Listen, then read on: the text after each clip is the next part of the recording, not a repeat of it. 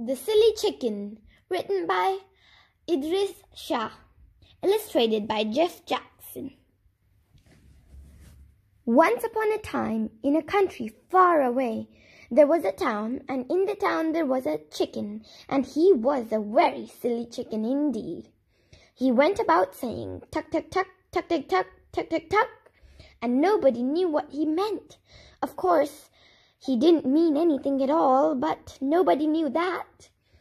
They thought that tuck, tuck, tuck, tuck, tuck, tuck, tuck, tuck, tuck must mean something.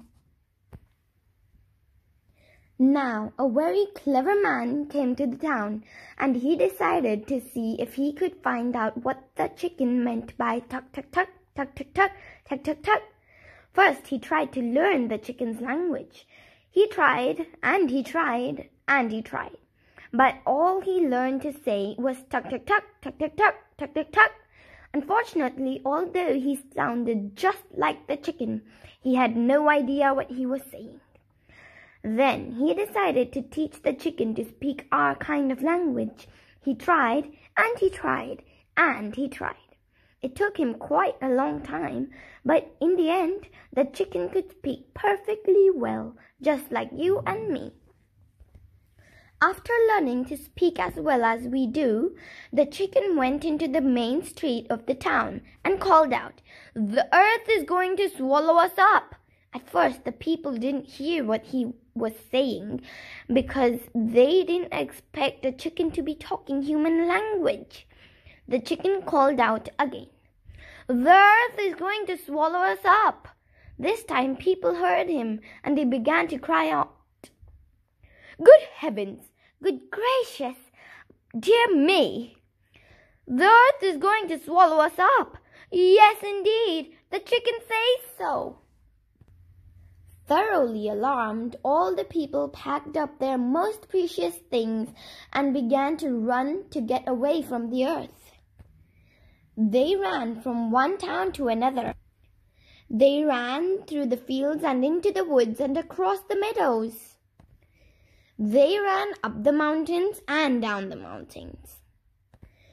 They ran down the world and up the world and around the world. They ran in every possible direction, but they still couldn't get away from the earth. Finally, they came back to their town, and there was the chicken, just where they had left him before they started running. "How do you know the earth is going to swallow us up?" they asked the chicken. "I don't know," said the chicken. At first, the people were astonished, and they said again and again, "You don't know? You don't know? You don't know?" And they became furious, and they glared sternly at the chicken and spoke in angry voices. "How could you tell us such a thing? How dare you? You made us run from one town to another. You made us run through the fields and into the woods and across the meadows. You made us run up the mountains and down the mountains. You made us run down the world and up the world and around the world. You made us run in every possible direction. And all the while we thought you knew the earth was going to swallow us up." The chicken smoothed his feathers and cackled and said, "Well, that just shows how silly you are. Only silly people would listen to a chicken in the first place. You think a chicken knows something just because he can talk." At first, the people just stared at the chicken, and then they began to laugh. They laughed, and they laughed, and they laughed because they realized how silly they had been, and they found that very funny indeed. After that, whenever they wanted to laugh, they would go to the chicken and say, "Tell us something to make us laugh." And the chicken would say, "Cups and saucers are made out of knives and forks." The people would laugh and say, "Who are you? Who are you?" And the chicken would reply, "I am an egg." The people would laugh at this too, because they knew he wasn't an egg, and they would say, "If you're an egg, why aren't you yellow?" "I'm not yellow," the chicken would reply, "because I painted myself blue."